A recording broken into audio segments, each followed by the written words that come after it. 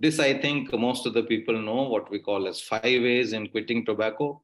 Ask a person about tobacco use, or ask him also about the harms that he knows of tobacco use, and advise him to quit. That is harmful.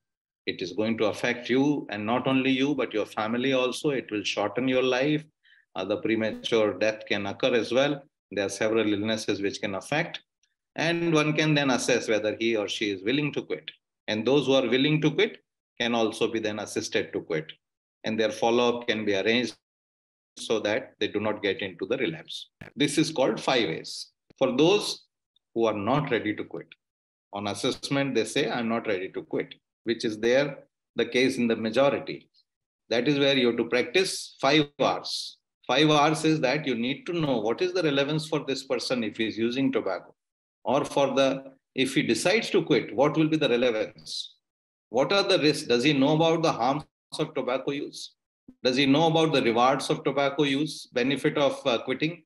If he can know that, if he knows this, he knows risks, he also can define the relevance. Then you need to know what are the roadblocks, what are the challenges. Some people have examinations coming up, some people have stress, some people have some very important event in life where they do not want to suffer physically because of the withdrawal symptoms. These are the roadblocks. Can I wait? One can wait, of course. Tobacco is a substance which is causing the damage slowly in the body, but accumulative damage. That also you need to tell. And so therefore, those who are still not willing to quit, we have to continue with them with the practice of 5R's. Now, how can you do that? If somebody is ready to quit, get him back to the assistance and make him quit. But if somebody is not ready, we need to end it positively. The tobacco user is not a criminal. That is what I tell my wards, that yes, tobacco user is a patient, tobacco use is a disease, and on positive note, that okay, if you don't want to quit now, come back again. I am always available to help you for quitting. Maybe this is not right time you are thinking, but we are always available. Keeping the door open, I think, is a very important policy in practice of tobacco cessation. If you don't have absolutely no time for delivering tobacco cessation, what do? You at least ask a patient about tobacco use, document in the medical records of the patient, advise tobacco users to quit. Quitting is the best for you. You can also make it a strong comment that it can affect your life, it can reduce your life, and then refer this person, those who are ready to quit. And for those who are not ready to quit, practice 5R's, but refer them somewhere to a tobacco cessation clinic, to a national quit line, to the M cessation program of the country. Ensure that the person has got into contact or has reached to these points. This is very important. If you just leave them in lurch, which is happening most of the times, and sometimes patients are responsible, we call this as deception by the patient, that they say no at that moment, or they assure their doctor that I will quit immediately after going home. I don't need treatment for it. I think one has to be very careful about it. But if you can't practice 5A's, practice 2A's and R. This is important. These are two strategies. There are many more. I'm not talking about this. I'm keeping it simple for a recall as well. But these are two standard evidence-based approaches that one can take in tobacco cessation. Managing tobacco cessation requires use of systems approach. This is the best approach that one can have so that you don't forget anything. You always have something integrated within the hospital system. That is why it is called a systems approach. What it is, it has 3 phases: screening of the patients for tobacco use, treating them for tobacco use, and then following up post-treatment. These are 3 phases, and we'll discuss each one of these. How do you screen the patients for tobacco use? In India, because majority uses tobacco, the chewable tobacco, one has to ask the question a little carefully. Do you currently smoke or chew tobacco and or pan masala? How do you ask that in Hindi? I'm more familiar with that. Kya aap tambaku khate peete hain? That is very important, because if you just say, do you currently smoke? And if he's just chewing tobacco, he may say, I don't smoke. But if somebody is chewing tobacco and you say, do you smoke? He will still say no. So you have to ask this, phrase this question in such a manner that nothing gets excluded and person will be able to give you a more accurate answer. If he says, no, I don't use currently any of the tobacco or pan masala, then you need to find out also that is he a former user? Have you ever used it? People who have quitted successfully, we have seen through the Prochaska cycle that they also relapse. So it's very important to take note of this, that former users can also relapse and we need to identify them in our screening process.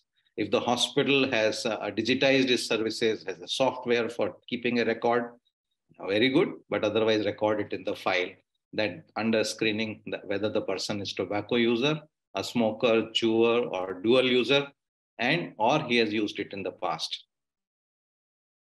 Now, for those, the second phase in systems approach is treatment. Treatment has two components or three components, one can say. One is counseling, primarily for changing the behavior, the psychological aspect of the illness that we correct through the counseling. And counseling is the long-term solution to successful quitting or letting a person live life without tobacco.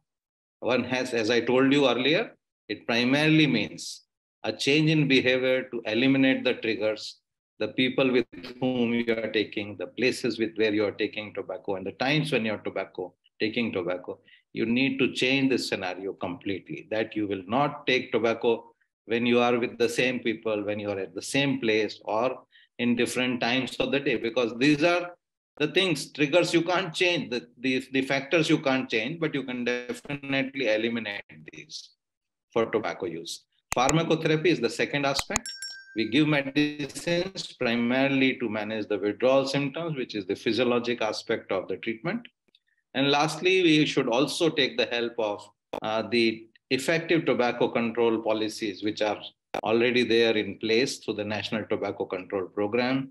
And one has to make the environment tobacco free. This is very important. We are working on it through asking the state governments to develop the policies for vendor licensing. Unfortunately, vendor licensing lies under the Municipal Corporation Acts. And unless the state government decides, the task becomes difficult, because then you have to go to every municipal corporation or municipality to get the rules changed, which is so very difficult. It's horrendous task. And the retailers don't like it. They are different groups of tobacco industry. So immediately the resistance comes that we will not take the license. And there are many bureaucrats and government, the politicians who do not want to let it happen. But if vendor licensing happens, you might have recently observed the laws which New Zealand has brought, the new anti-smoking laws. And one of their objectives, the law will get implemented next year. And by 2025, next 2 years, they want to reduce the number of retailers from 6,000 to 600 by 90%. So I think it's very important in our country also that tobacco doesn't become available everywhere, every nook and corner, to everyone easily without any kind of identification. I think that is what needs to be changed. The counseling component, the categorization of type of counseling is based on the duration and intensity of the engagement with the tobacco user. So it can be a minimal intervention of 2 to 3 minutes on the usual rounds or in OPD, where you come across a tobacco user. It can go a little longer, where you talk to the patient a little about the harms of tobacco use, the benefits of quitting tobacco, what pharmacotherapy you are going to give them, what is its use, and what can happen to the person in case of relapse, and when the relapses can occur, what requires to be done. That is brief intervention. And then one can have an intensive intervention of 30 to 40 minutes to an hour. This is, while the brief intervention is rather directive, as a cognitive behavioral therapy, as we call it, which is primarily like a relationship between the school teacher and the student. You do this, you do that. These are the solutions which are available to you, and you do it. But in intensive intervention, through the motivational interviewing, we try and get the answers from the individual as to what is he going to do in this particular situation. What is he going to do if somebody comes to him as a close friend who has been smoking with him? Or what will he do when there is a lunchtime and the colleagues are going out to a panwala for taking a puff? So there are different types you have to find out different skills you have to find out which skills will suit more to a person to eliminate the triggers that he has. And that takes time. You have to bring the answer out of the people by keeping your questions as open-ended questions. You are not giving them a directive here, but you are trying to get the answers from them. It is more effective, definitely, but it is more time consuming. You have to be a little more expert in how you communicate with the patient. The process that I have been using is a combination of a lot of elements of all these three types of counselings. And it's a 10-point agenda that I follow generally. I begin with rapport building, asking the name of the person, where from does he come, what does he do, what is his family background, etc. Then I ask him about the history of tobacco use. What kind of tobacco, what type of tobacco is he taking, for how long has he been taking, how frequently does he take it, and then does he require it within 30 to 60 minutes of waking up and all that to know about the addiction status of the person. I also try and find out, what does tobacco do to your body? Does it give you alertness? Does it give you stress? Biphasic responses which are there, both may be there as well. And does the abstinence have any effect on it? There are people who can remain abstain for a day or two, and that's great. That's very helpful actually to know.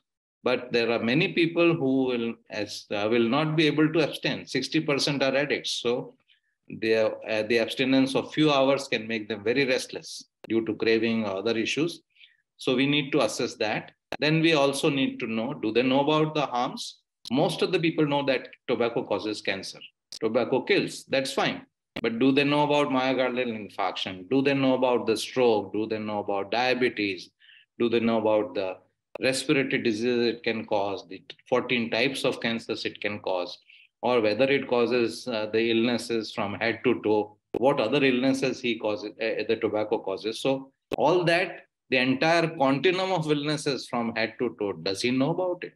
We spend some time on that, but larger time is spent on benefits of quitting, because that is what is positive. We give them information as to how the quitting will benefit, how the quitting gives a cumulative effect of the benefits, which if somebody stays for 12 to 15 years, and if he's a young person, there is total elimination of the risk of tobacco use in that person. Then we ask them about the quit history, how many times he has quit in the past, or how long could he quit, what happened, why did he relapse, what was the latest attempt of quitting, what happened as to why did he relapse again. So detailed quit history definitely helps. Person may have quit 3, 4 times, 5 times. That is important. At least we know that this person is keen to stay tobacco free. And when he is quitting, what are the relapse, what are the withdrawal symptoms that he has? What are the relapsing factors that he has? So it's easy to warn such people. Then we ask them whether he or she is ready to quit now. This I consider is the most important determinant in successful quitting. Those people who do not change their quit date once they have decided in tobacco cessation clinic, if they do not change, they are the most successful quitters. I always give them an analogy that, like, you cannot change your birthday, you cannot change your marriage anniversary. If you will not change the quit date, you will stay tobacco free throughout the life. And I tell them how to stay prepared to lead a tobacco free life, lifelong. That you don't buy tobacco, you should always say no to somebody who offers it to you. You don't send somebody for buying tobacco for you. Or you don't stay in the environment where there is tobacco smoke, which is responsible for passive smoking. And then we also teach them skills to stay quit. This is the most important to eliminate the triggers. I'll talk about this again. We call it 7Ds. And then we talk about the relapse prevention. Now, what is the approach for the follow-up of such patients? Not many of these patients will come to you in the clinic or telephonically. You have to follow them up telephonically. That's easy now. Most of the people have telephones. And I at least do the 6 follow-ups of my tobacco, the patients whom I have treated for tobacco on the 3rd day, on 7th day, and then at the end of 1st month, 3rd month, 6th month, and 12 months. These are the 6 follow-ups that I do, but there are many follow-ups in between for small calls that they may make or I may have to make because I find that this person is not very strong-willed, his confidence level is low, or he has not responded on one of the scheduled calls. So you have to call him again to know what is the current status. The evidence suggests that the maximal success comes if you can make at least 3 calls, 3rd day call, 7th day call, and at the end of 1 month. But if you can make more calls, there is a slight change that you can have. So I consider making the calls, follow-up calls at least up to 6 months is what is required for getting the maximal quit rate. What do we do when do a follow-up call? We greet the person, ask for his well-being from other illness as well and overall well-being, ask him for the current tobacco use. If he's not sure, we ask him for the tobacco use in last 7 days. If still unsure, in last 30 days. Most of the people speak honestly. Their response is very honest. They are very transparent. They will tell you, you better believe them because this is the evidence from Quitline that people don't lie. 95% of the time, they will give you the right answer. And therefore, we can categorize them every time through these types. Staying quit is within 1 month of quitting tobacco. Successful quitting is for successful quitting for 1 month or more, maybe lifetime. Failure to quit is that somebody is unable to quit after the initial counseling.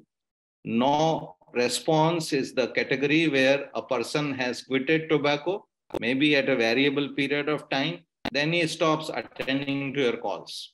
I make the call to them again in next 24 hours, in 48 hours, and then after 7 days, before labeling them as a non-responder. And then there are people who have successfully quitted, but they relapse again. So this is the categorization which is done. It's very important for assessing your results. So it's very important that we categorize the patients and make a record of it.